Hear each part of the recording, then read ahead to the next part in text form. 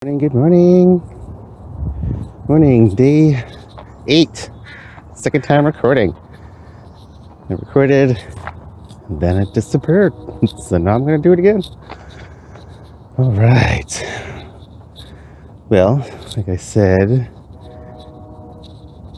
another video that got deleted somehow, yay technology, is that snooze button 1 again today. Didn't get up when my alarm went off, and so I started thinking, when you want to change a habit, sometimes you have to break it down even more. So instead of my habit of just getting up in the morning and going for a walk, I have to start thinking, after my alarm goes off, I will get up, making it a smaller, tiny adjustment. For example, if someone wanted to, do more exercising, something that they could do is, after I start my coffee, I will do 2 push-ups, right? Something small, tiny, that builds up and gets you in the habit of making coffee, doing 2 push-ups. And for me, it's really easy for me to just, my alarm goes off and it's my phone. So all I have to do is flip it over to snooze it.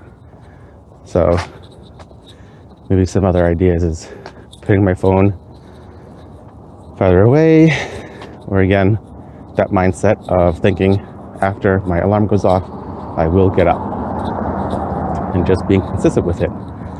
Because sometimes I'm up and sometimes I snooze and snooze and snooze and snooze. But not in a huge rush today, because it's about 8 o'clock and I'm almost done my walk. Notice I worked till 9 versus yesterday.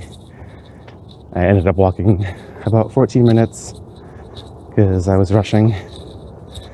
And yesterday I ended up going on a second walk during my lunch break, because that's another habit I want to start doing, is taking breaks and getting up and moving, because sitting, for me, I've noticed, is not really being good to my back. I can kind of feel tense and stuff. So getting up, moving around about every hour, just to get the blood flowing and not get all cramped up and all that good stuff. So that's it for today.